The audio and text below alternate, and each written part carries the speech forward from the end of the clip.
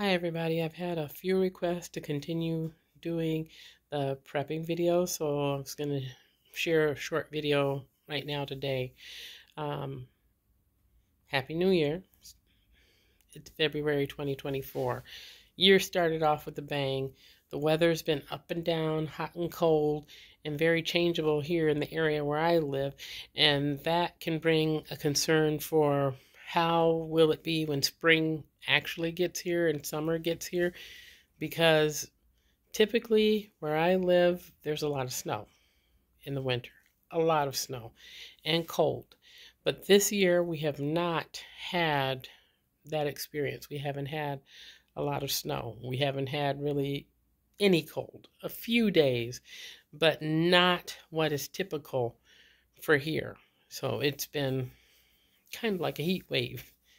Other parts of the nation might think of it as cold, but for us here, we're used to dressing in so many layers in the winter and have expectations of having snow days and emergency parking and all these changes. So what we have here is just like nothing. In fact, I can see the ground. There is no snow outside. I can see a muddy ground. I see dead grass. I see people walking around with their jackets open a lot of the time. Maybe it's 20, 30 degrees in the morning, but by noon it's in the upper 40s, close to 50 degrees. So for here, that's not the norm. Anyway, with saying that, for those of you that were wanting me to continue on with prepping videos, which I have not done any in a while, and I haven't done any cooking videos in a while, I'll start doing the cooking videos and the food dehydration videos, and also the hydroponic gardening videos. Those will be coming up again soon. But I just want you to think about something. I don't know if you've noticed the types of movies and things that are coming out. And, there's a new movie that's out on Netflix right now, Leave the World Behind. I haven't seen the movie. I do have the book, though. I prefer to read a book before I see the movie, because then I can get the fullness of what the intent of the author was, because movies often change things a little bit, and there's usually a little glimpse of something missing or something that's being directed or presented in a little different way. Anyway, a lot of the things that I'm getting from the book so far is about an apocalypse, things like that, which I know there's a lot of people in the prepper community that will think apocalypse and they're ready to stack their toilet paper to the ceiling and go through all that stuff that we just went through a few years ago with the C-19 and everything. But what I get out of it is that whatever's coming, which there's always something coming, something is always happening, something is always changing. Whatever's coming, we should try to be prepared for it. In California, they tell people to prepare by having a bug out bag with all the things that they would need in case there is a huge earthquake, so that they can grab their stuff and go. Or that's what I've been told by people that live in California. I'm not from California, never lived there. I'm in the Midwest. So there's different things that people are told in different areas to prepare them for whatever would be the greater natural disaster in their area. Tornadoes happen a lot of places. I prepare for tornadoes and power outages, because that is a reality in the area where I live. I prepare definitely for the blackouts, the power outages, by having a couple of different power supply sources that are not linked to the grid, and having my own solar panels and those type things. I've done videos on those before, but if you want me to do that again, I'm willing to do that again and explain some budget-friendly options for getting those things together, so you have what you need and not just have it, so that you can practice and be prepared to use it, because it doesn't make any sense to have something and then not really know how to use that thing that you have. So, and I'm sorry, I got my hair all braided down today. Other things, if the power were to go out, what happens with the water supply? Water supply is usually connected to power, because they have to process and clean the impurities out of the water. Hopefully people have gone to a hardware store, camping supply place, and either got some water purification tablets, or you purchase something like a Berkey online, or maybe you have a Life Straw, or maybe you want to do the old-fashioned filter system where you get the 3 containers and you're putting in the rocks, and then you got the sand, and doing the multiple levels, which will take a lot of things out of the water, but it doesn't get rid of those impurities or other bacteria or things. I can do a video on that if someone lists in the comment section and want me to show either how to create those systems or the good and the bad about those systems. Right now, I'm just saying that those are some things that are important to consider for whatever may come up. Because, a few years ago, out of nowhere, we had this pandemic and people weren't able to go anywhere. People weren't able to do anything. A lot of pressure was put on people to make decisions one way or another, decisions which sometimes caused some people to lose their jobs. But then what do you do? And what happens for those who end up getting sick during that process? Do they have food to eat? Because if they end up being quarantined for a longer period of time and they don't have food to eat, how are they going to manage? Who's going to bring them food?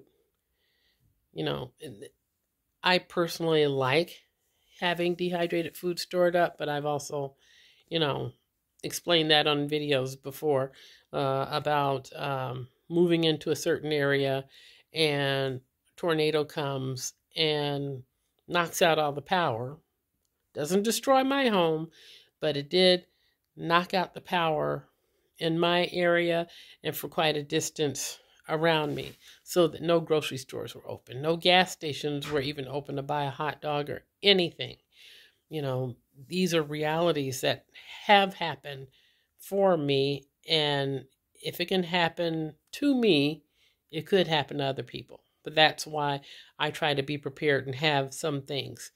And Department of Homeland Security, if you go on their, like FEMA and Department of Homeland Security, they list things on their websites for how people should prepare, things people should look out for. Like the FEMA group says, to be prepared for 3 weeks for if a disaster hits. We've had Hurricane Katrina. We've had multiple hurricanes, but Katrina was one that was particularly devastating to a lot of people, and I personally knew people that went through that. And so we have those things, and we have other things that happen. And when you're not prepared, you're in panic mode. What am I going to do? Where am I going to go? How am I going to eat? How am I going to have anything clean and pure to drink? Because we can go for a while without food, but not without water. Our bodies require that water for our life. What are you going to do with your pets? Do you have extra things for your pets? If something should happen and trucks are not able to get through, or if boats or barges are not able to bring product in, because here in America lately it seems like we rely a lot more on other nations for the things that we should be taking care of here at home, in my opinion. A lot of our canned goods, I don't know if you look at the canned goods if you're in the store. Some stores you go in, I went in one store today and there were so many empty shelves, and it was a store where they offer more discount products. I like to go and see what they have. They did have seeds because this is the beginning of seed season. So they did have packages of seeds for $4. So it's a good time to go out and look and see if there's anything that you might need, that you can pick up a few items of, some dried beets, some seeds, rice or whatever.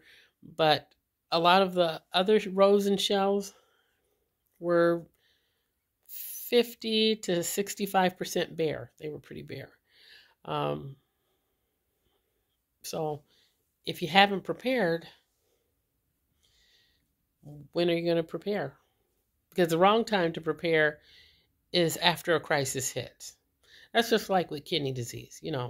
I find out I have kidney disease, and it's like, okay, so what do I do about it now? All the doctor can do is shrug his shoulders and say, well, we just have to wait and watch until things get bad enough, and then we go down those other roads when things get bad enough. Why would I want to wait until they get bad?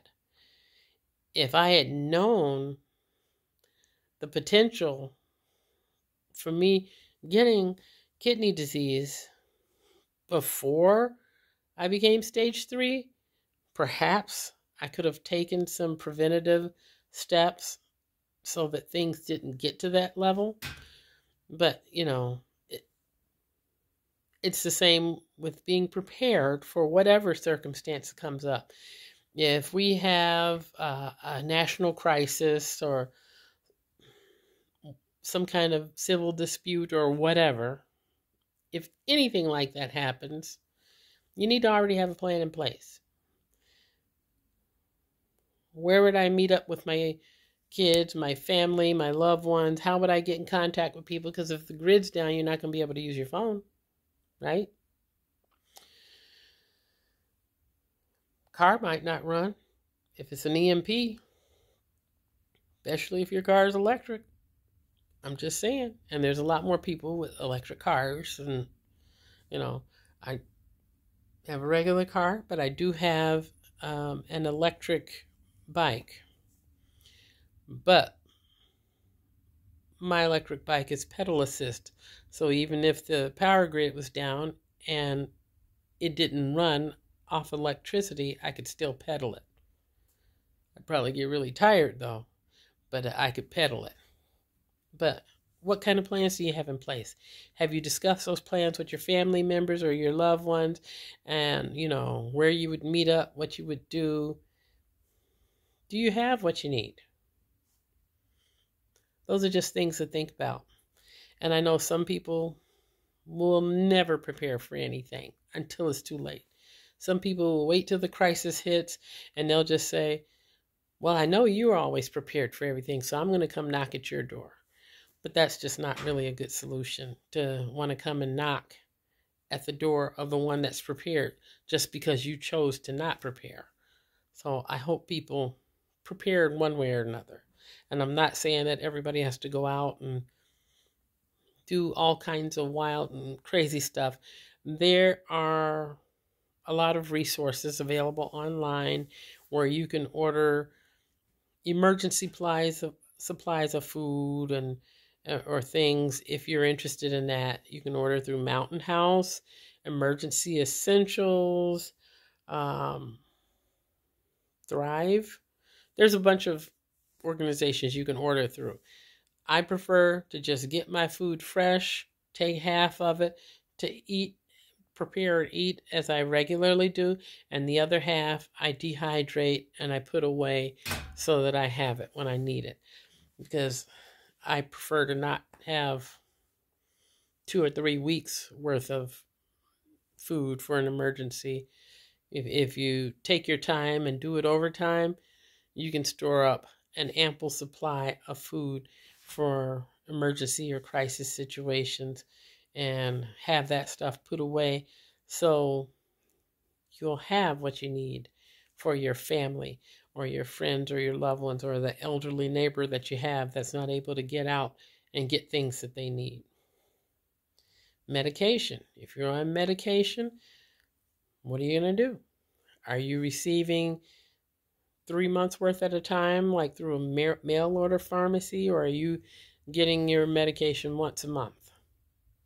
Because it may make a difference in how you receive things if something comes up. Do you have a first aid kit? Do you have bandages and supplies? Do you have alcohol?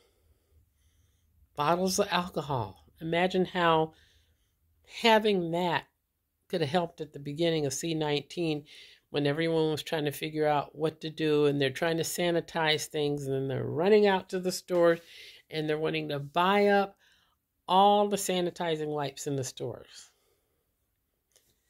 You know, stores end up having to lock things up, put everything behind plastic. You can go in stores now and still see that things are locked up and put behind plastic, and that's kind of a shame, but that's the world we live in now. Laundry detergent, dish detergent, things that people would readily use every day are things that people want to do the 5-finger discount on and take out the store. So they are put on lockdown now. But if you go and get you a bottle of alcohol now, and then maybe another day, you know, if you end up having a fall or something and need the alcohol to use for your wound or for a cut, or if you end up needing to use it to sanitize a spot or whatever, you at least have what you need. So I think my video is going kind of long, so I will try to cut this off here soon. But I did want to mention, you know, those things and remind you to try to stay prepared the best that you can. It doesn't mean going out spending hundreds of dollars at a time. If you take your time and spend a few bucks here and a few bucks there and prudently, wisely save up the things that you need, you know, go to the hardware store, get the big paint cans that have the lids that you can twist on. You can fill one of those with bags of beans, another one with bags of rice, or pre-packaged meals, because I know some people don't make a lot of stuff from the fresh. For me, fresh is best, but if that's not what you're comfortable with, just try to put something aside so that you have something for the event of an emergency. And you can probably go to a thrift store or look on Amazon or thriftbooks.com or some other place for low-cost books on CPR, first aid, how to deal with different crises and emergencies. Those are good booklets. In fact, they're pretty thin. I have a few of them right here because I study those things to be prepared, and they've helped me in times of emergency. When I've seen someone else in crisis, I knew what to do, and I was able to call 911, but actively do what needed to be done while the person on the phone is telling me the same thing that I already knew. So that way it's more of a confirmation of what I needed to do for that person. So those things can be helpful in times of trouble or times of stress. Those things can save lives. So just a few things to think about. You know, some people say, oh, emergency comes, I've got a big deep freeze full of food. Sounds wonderful till the power goes out. And depending on how long the power goes out for, you may or may not be able to use that deep freeze. You know, you'd have to keep the door closed all the time, because as soon as you open it, the cold air is going to come out, which is going to allow some warm air to go in. And the things that are in there will eventually go bad. And in the scenario where I was talking about the tornado and the storm knocking out the power in the area that I was in,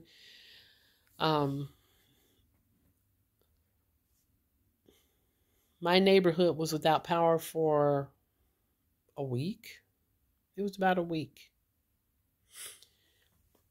And I had just moved into the house that I was living in. So, I had some canned goods. Most things I kept in the refrigerator and freezer. I was a very laid back, I'm going to go to the store every other day and just get stuff as I need it. That didn't work out so well. Couldn't even get donuts at the gas station because my neighbors that lived behind me beat me to the gas station. Although there was no power, the people that were in the gas station were kind of dumbfounded, like, what do we do? Because, the gas pumps won't work, nothing will work. And my neighbors behind me went in and bought up all the donuts and had them in a big box. And they came and knocked on my back door and said, welcome to the neighborhood. We're sharing our donuts with you. And I dealt with that. Then I had to find creative ways to cook the things that I had that were canned goods. Because some canned goods still need to be cooked. Other things you can eat cold. But I had to learn to deal with it. And that was what kind of spearheaded me into being prepared for all sorts of situations. So, thanks for joining me today. I know it's been a while since I've been on here, but I'm trying to continue to work forward with my own health stuff and keep my CKD under control so that my numbers don't become worse. But at the same time, I slipped and fell at the beginning of the year and messed up my leg, and I was having trouble walking, which maybe not, I wasn't happy. I was in a lot of pain, and it was depressing, and it was frustrating to lose that sense of independence. But I'm walking better, and I'm going to start doing more videos again. And for anyone that's still interested in the preparedness piece, I only receive a few messages here and there from people that say, yes, I'm interested. And I do still have information here that I am willing to send out to people on how to prepare for a variety of things. I have binders of information that I'm willing to share. But if nobody wants it, I will not take the time to share all of that. But I do have quite a bit of information that I'm willing to share with anyone that's serious and interested in receiving that. But you have to let me know in the comment section below. And it also helps if you give this video a thumbs up. If you haven't subscribed, please do feel free to subscribe and share this information with someone else that may find it useful. I'm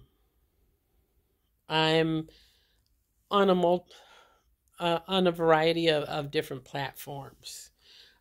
So I'm here on YouTube, and I've got, my other accounts in different places. But if you Google Danette's Kitchen, you'll find me on more than one platform. In fact, you'll find me on at least 3 platforms in that way. But on one platform, I spend more time talking about the Kidney Minute and about things people need to know about kidney disease and how changing your diet can help prolong your life. It's been working for me, and I just want to be able to help other people and share with them the information that the doctors usually don't want to tell you until it's too late, But there are very good resources with the American Association for Kidney Patients and National Kidney Foundation that were willing to share the information so that I'm able to also share it with others. So on one of my social media platforms, I spend a lot of time talking about the Kidney Minute. Here, I spend more time food preparation, food dehydration, and just regular prep stead and stuff. And on the third platform, I just started it back up again as Danette's Kitchen and not as my name because there was some goofy stuff going on. but I will be performing music on that one. You know, it's kind of ridiculous that I play so many instruments and yet I haven't really been playing them for anyone. So I will start at least doing classical music on guitar and clarinet, and I may do jazz or something else on um, my saxophone, or eventually playing some piano or something. So there are different areas where you can get different bits of me and what I like to do. Um,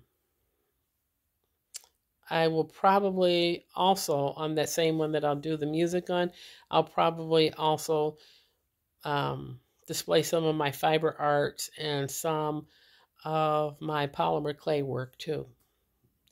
Just, you know, for anyone that's interested in all that. But I do have the different accounts between um, TikTok, Instagram, and YouTube. So hopefully you'll follow me on the different platforms. If you try to contact me or message me through the TikTok, I may not see your message, or I may not see it for months. I have almost 4,000 followers there. Don't know why I have so many there, and I've been here on YouTube much longer, but I have a lot of followers. But if you do respond to videos here, I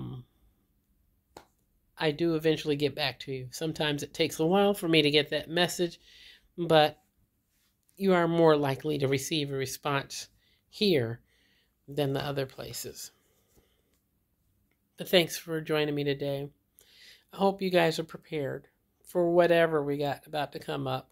I'm just telling you that the weather hasn't been right, and there's been a lot of things that are not right. And I believe we're in for some rocky weather this summer and possible other health things coming up. So do take care of yourself. Be prepared. Have all the stuff that you need, because at any moment in time, we don't know when more stores are closing, because they're closing a lot lately anyway. We don't know when the food supply is going to change up again like it did before. And rather than be panicked and in a daze, it's better to just be prepared so you don't have to be scared, and you can say, I got this. And if you got to hunker down and shelter in place for a minute, you're at least ready. Because government gives you examples of what to do and what you need, but they only tell you need it for a little while. And the reality is, if they're saying you need it for a little while, you should take that and at least multiply it times 10. Because typically things go on for a lot longer than they say.